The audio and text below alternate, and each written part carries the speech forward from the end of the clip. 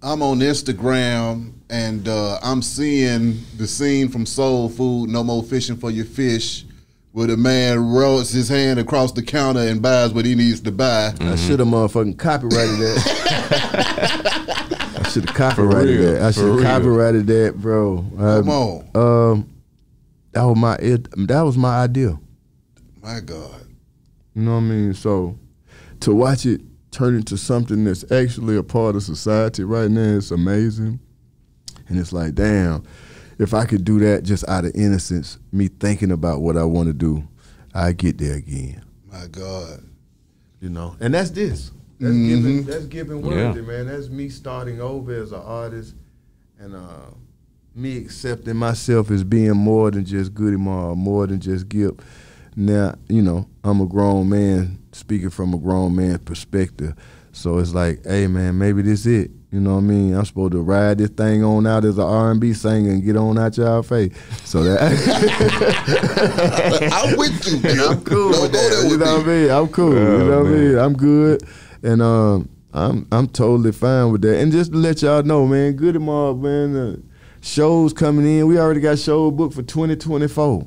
Yeah. So, you know, I'm fine. So for all y'all fools out there that want, oh, he mad, he bitter, he fell off. Ain't nobody fell off, baby. I'm good. I'm tripping. I'm good. It's just that I don't accept what motherfuckers serve all the time, and I'm going to speak on it and speak against it. You know, like, you ain't going to, since I helped and one of the ones that fought this fight for the South, they never gonna get me to bow my head to nothing that ain't from the South. It's just, if you wasn't in them shoes, if you wasn't us, then you can't expect us to bow our head, man. You better go to them young folks and show them all that, man. And coming to me, I'm gonna be like, boy, stop. Because we didn't rap about what y'all rapping about, so we ain't even on your list. Come on. Real talk.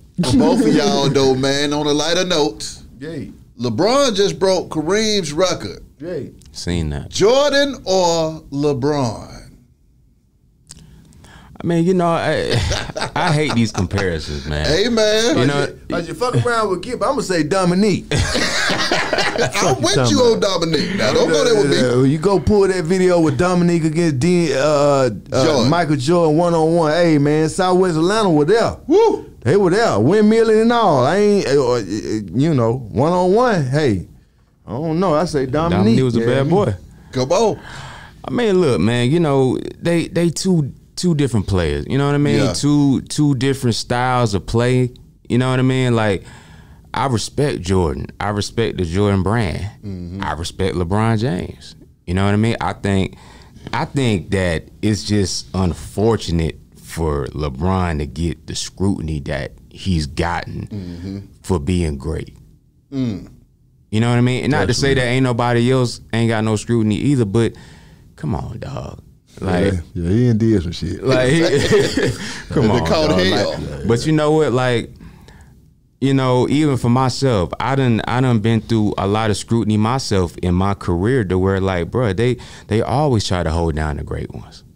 Okay, James, being with this guy right here, how does he help you be able to deal with that scrutiny? Because see, he obviously don't give a fuck. So how the hell? I'm the same you see way. What I'm saying? I don't give a fuck either. Like he know me. Like, you know, we almost anti-industry. Hey, that makes you know what I mean? Because we done been through it and we been through the ringer and we understand the games that's being played. Yeah. And see, with us, like, it's just all about controlling what we create and not compromising the art of it and the meaning of it.